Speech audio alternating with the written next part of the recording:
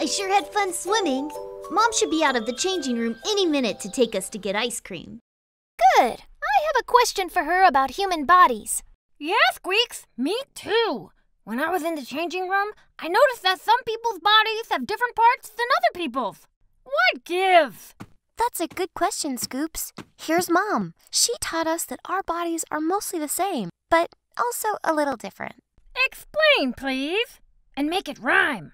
Okay, well, on the outside, we've all got eyes and ears and a nose on our head, arms and hands and nipples on our chests, legs and knees and ankles and toes. And a big old butt that sometimes goes... Scoops! Good one. Butt is actually a name for buttocks.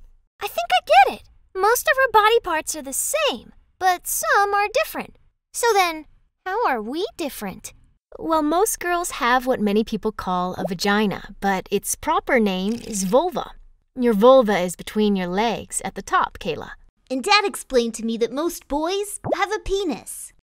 Well, I've noticed more than that. You're right, Scoops. And under the penis are the testicles. They're located in a sac of skin called the scrotum. And at the tip of the penis is the urethra, where urine or pee comes out. Where does my pee come from? You urinate or pee from a urethra too, but yours is a small hole inside the vulva. The vulva also has inner and outer lips that surround the sensitive area called the clitoris, and a little bit bigger hole behind the urethra that is the opening to the vagina. Wow, people sure do have some cool body parts. Yeah, but they're missing the coolest part of all, a lizard's tail. Scoops!